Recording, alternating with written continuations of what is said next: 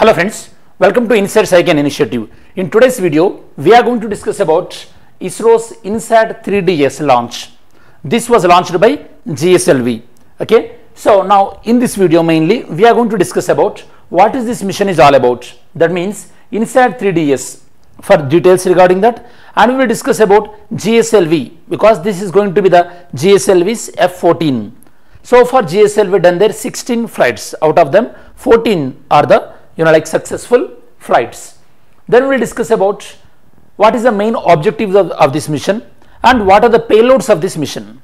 Not only this INSAT 3D, okay, 3DS, apart from that there are some other payloads are also there. Then we will discuss about that and which orbit it is going to be there. Initially GTO, then it is going to be the GEO. What is this GTO and what is this GEO? That means we are going to discuss about various orbits related to space launch. So these are the areas of the aspects we will discuss in this particular video.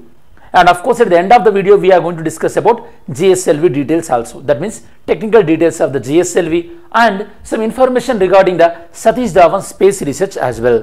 Okay, so these are the learning objectives of this video. First, always remember basics first. There are two aspects we have to know. That is first, okay, if you would like to launch any satellite, we require satellite is the one, the other one is a launching vehicle. These are the two are at most important aspects. One is satellite, the other one is the launching vehicle. Satellites are the one which revolves around, so whichever our target is, it may be the moon or it may be the earth or it may be any other objects. Satellites revolves. Launching vehicles are the one which launch these satellites. Launches these satellites. Okay, so satellite launching vehicle are the vehicles, whereas the satellites are the objects to be delivered. These launching vehicles, they are mainly in Indian context. I am telling you, they are mainly two types of launching vehicles: PSLV and GSLV. This PSLV vehicles, these are for the lightweight satellites. Okay, if the satellite weight is lighter somewhat, then PSLV will be used. GSLV, okay, heavyweight satellites, GSLV. Okay, now in this video we are going to discuss about GSLV-F14. Now you know the difference between the PSLV and GSLV, mainly the launch weight. Apart from that, the different stages of the fuel is also different in PSLV as well as the GSLV. Then the satellites revolves. They revolves in where? They revolves around different orbits. Now we are going to discuss about different orbits as well as different types of launching vehicles we will discuss. First let me explain you different types of launching vehicles. As we developed in our science and technology research, so initially we started with the SLV, satellite launching vehicle 3, then it developed into augmented satellite launching vehicle, then polar satellite launching vehicle, then GSLV, geosynchronous satellite launching vehicle Mark II and Mark III. Okay, Mark III. You know, the development of GSLV is very crucial, especially in our pursuit towards the human space launch, that is Gaganyaan. To achieve the Gaganyaan objective, we require the successful GSLV. Now today's launch is also GSLV. Out of the 16 GSLV launches so far, 14 are the successful. This is indicating the success of the GSLV. So now we can rely on GSLV same like PSLV. That is what the ISRO researchers are believing in. Next, we'll see different types of orbits. This is like equatorial orbit. If the satellite tracks over the equator, that is known as equatorial orbit. Then polar orbit. If the satellite tracks from pole to pole, okay, through Earth's axis, then that is known as polar orbit.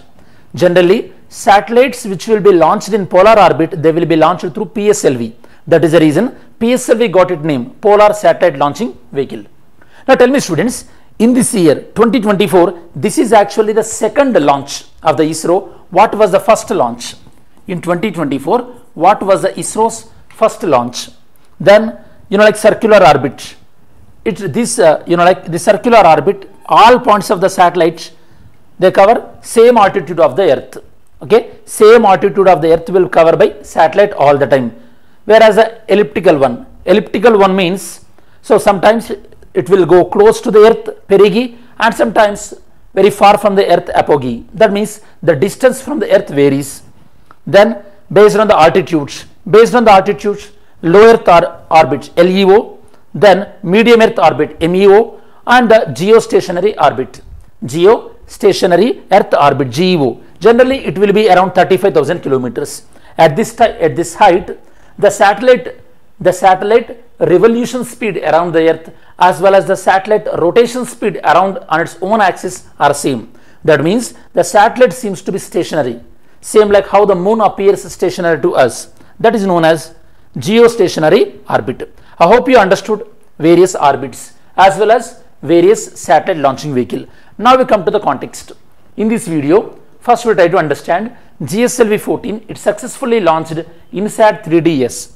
Okay, INSAT-3DS. What is this INSAT? This INSAT range of satellites, their main purpose is, number one, communication technology. They enhance communication technology and meteorological information, meteorological information. That is the reason this satellite also contains one imager as well as data payloads as well. They capture the images of the environment as well as they send the data, relevant data, and it also helps in the like disaster reliefs. Tell me students, Disaster Management Act, it was enacted in which year? Okay, disaster reliefs. These are the main objective. Actually this INSAT, this is not the standalone satellite. Previous versions of the INSAT satellites are also there. That is the reason this INSAT-3DS is known as the third generation INSAT satellite. The first generation was INSAT, first generation known as INSAT-3D, and second generation INSAT-3DR, and the third generation is INSAT-3DS. These are the three generation INSAT satellites so far launched by ISRO. Next, 2024. So this is actually this launched by GSLV-F14. Like I said earlier, this is the 16th GSLV flight. Out of that, 14 are the successful launches.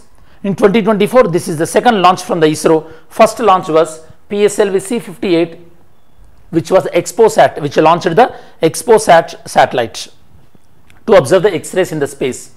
INSAT, popularly known as Indian National Satellite System, it launches at geostationary satellites launched by ISRO.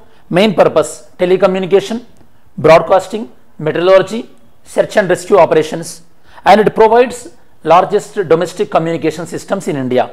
It is the third generation in INSAT. First generation INSAT-3D, second generation INSAT-3DR launched in 2016, third generation we launched in 2024. INSAT-3DS, already we discussed this.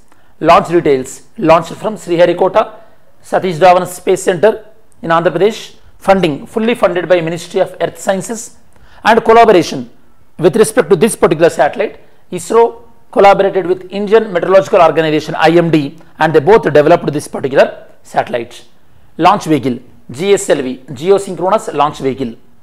Initially it don't directly launch into like geostationary orbit. Okay, it don't directly launch into geostationary orbit. Initially first it launched into geosynchronous transfer orbit, geostationary transfer orbit, then it will be launched into geostationary Earth orbit. That means this INSAT-3DS, first it will be launched at the orbit of transfer orbit, then it will be launched into geostationary Earth orbit. That means this GTO act as a like halt, a temporary stop. From there the satellite will go to the height of GEO. Aim of this mission, already we discussed about this aim of the mission. Meteorological parameters will be observed. It includes oceanic observations and earth surface information. It provides the data collection and data dissemination, and it also provides search and rescue services and all. Payloads also included. Payload means the other things which are present on this launch, not only the satellite, along with the satellite some other like other material also we sent into the space. This other material is known as payload. Image payload, INSAT-3DS satellite, it also carries, this satellite carries like image payload, imager which generate images. Then sounder payload, it will provide the information regarding the temperature, humidity, etc. And the data relay transponder, it conveys, it relay the data from the satellite to the receiver station at ground. Also includes satellite aided search and rescue transportation. Okay, it helps in the search and rescue purposes, especially in oceans. GSLV-F14, this is the geosynchronous satellite launch vehicle. It includes three stages, especially GSLV mainly builds on the cryogenic fuel. Next, GSLV, 3 stages, already we discussed this. Then geostationary transfer orbit, it is like a temporary orbit before going to the geostationary earth orbit.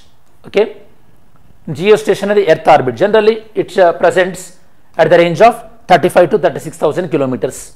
Satish Dhawan Space Center, it locates in the Sriharikota, Andhra Pradesh. Generally PSLV as well as GSLV, both satellites will be launched from this space station. Okay, then yesterday's video question, which of the following statements are correct regarding the difference between the censure motion and no confidence motion? Censure motion can be introduced in Rajya Sabha, also Rajya Sabha only, not Rajya Sabha only, Lok Sabha. Also, censure motion requires specific grounds for its introduction, right? So answer is B, 2 only. Consider the following statements. Government must resign if no confidence motion is passed, whereas the government need not to resign if censure motion is passed.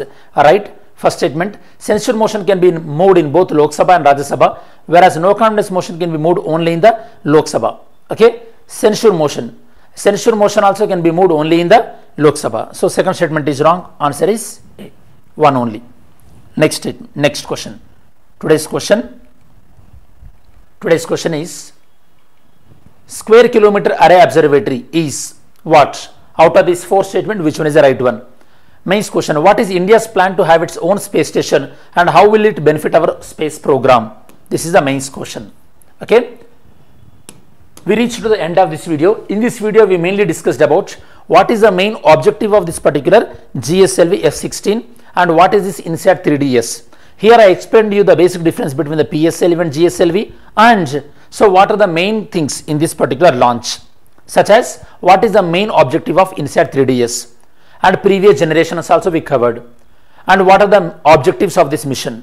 Apart from that, we also discussed about what are the payloads in this particular mission and information regarding the GSLV and the Sriharikota Satish Dhawan Space Center. So this is the information we covered in this particular video. I hope you understood this video, and if you need any further topics to suggest, please put those suggestions in the comment section. Thanks for watching this video. Have a great day. Jai Hind.